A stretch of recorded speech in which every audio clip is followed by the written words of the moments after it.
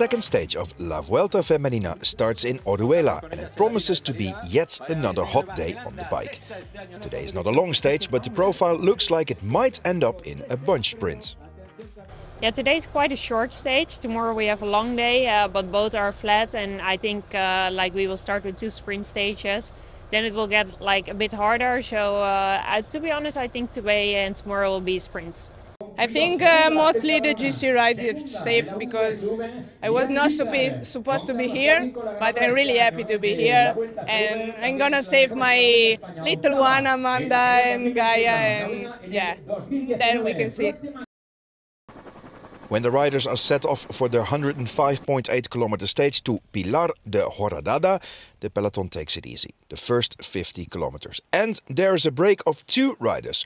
Coralie de May and Lurani Blanco Calvet go on an adventure. After 50 kilometers on the really flat Spanish plains, around the Embalse de la Pedrera, a beautiful green lake, there are 2 climbs. And the peloton is increasing their speed. The small and narrow streets are host of a crash mid-peloton, and it splits the bunch into 2 large groups. The first bunch is increasing the speed, and it doesn't take long before the 2 riders up front are caught and back in the bunch. On the second climb with the long and windy roads, the peloton takes it easy, and it looks like they are consolidating to have the second group come closer, and soon the peloton is all in one piece. With 3 kilometers to go, it looks like it's going to be a bunch sprint. But not everybody is agreeing to this. Chloe Dijkert is surprising everyone and tries to break away in the last 2 kilometers. And now it's up to the sprinter teams to respond on this. It is really close on the finish line, and Charlotte Kool wins the second stage of La Vuelta Femenina. Ooh, that was a really long sprint. I still feel it. No, it was a really long sprint. I was really confident as the climbs felt really easy for me today.